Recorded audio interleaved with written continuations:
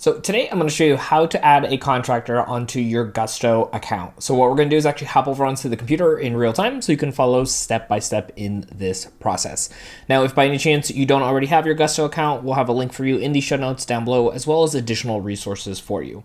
So we're here on the main account of our Gusto, and we want to go ahead and add a new contractor. So what we can do is actually go to our People tab right over here on the left-hand side of the screen. So if we kind of toggle right here, it's going to show us a few new options. And one of them could be hitting over to team members. Now, there's other ways to get to this point, but this is effectively going to be one of those ways. Now here on the screen here, what we're going to see is this option right over here on the top right-hand side that says add a team member. Now I know the wording might change it a little bit because it says team member. So just something to keep in mind that once you click on here, you're going to see a new option. So we're going to toggle here. And here again, it's going to kind of show you that you're adding a team member, but if you actually scroll down here, this is where you're going to be able to do it with a contractor. So you can see there's individual contractor or a business contractor. And if you go ahead and toggle here, it is going to have you just put in still the same information up above, which is their first and last name, if they have any preferred name, as well as their personal email address, and you can invite them to put in their own details, which is definitely recommended. It helps you in this process as well. What we're gonna actually do is fill this information out, and we're gonna hit save and continue so you can see the next questions in this process. Now, before we continue on, if you are getting value out of this video, make sure to hit that like button and subscribe if you want to keep on getting more content like this that helps you support your small business. Now, really quick as well, because we did decide to go with a business contractor option, it is going to have us put in a business name for the person that we're sending this money to, which is going to be technically with a company. So nothing too big of a change here from individual to a business contractor, but just an added section here for us.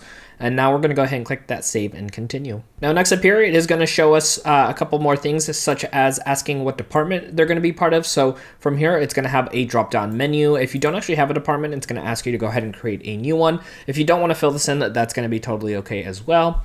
And then next up down here, you can see is when the contract start date is. So whenever you're getting that started, whether it's the day of or later down the road, you can go ahead and plug that in. It's going to be month, date, and year. Once all that's there, we're going to go ahead and click on save and continue.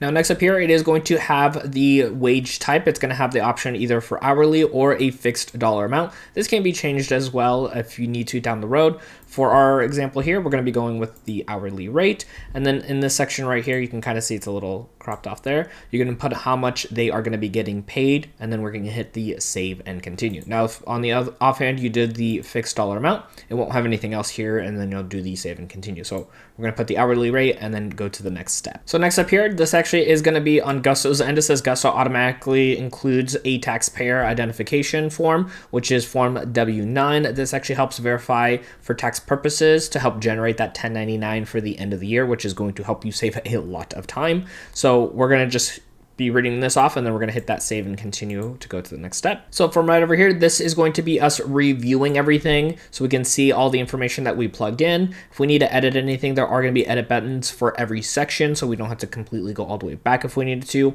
And then I'm going to jump to the bottom of this page. And then from here, you can also see the start date, the department, which again, this can also be changed later, the wage type, and then the hourly rate, which again can also be changed later down the road, and then the document that's going to be included. If everything is looking good, we're going to go ahead and click on the button here to add them as a contractor. So here on the next page, it's actually going to go and take us to the overall profile account for this person. So you can see we're under team members and then this person's checklist. It'll have the start date for us, which is what we did for today's video. And then any tasks that are currently active, which is actually right now adding this person into Gusto. And you can see right over here, it says invitation sent. So this is the invitation that is being sent out to the person individually for them to finish filling out any other portions for their account. Once that's filled out, you might get some additional information to be able to finish filling out, as well as having them add in their own personal bank account that they want that money to go into once you start paying them, which is really nice. Usually takes a very short amount of time once they fill out their section, and then you can go ahead and start paying them through Gusto directly. I want to show you how to go ahead and pay a contractor / even yourself when it comes to running payroll on Gusto. So check out our video right over here on screen to learn exactly how to do that.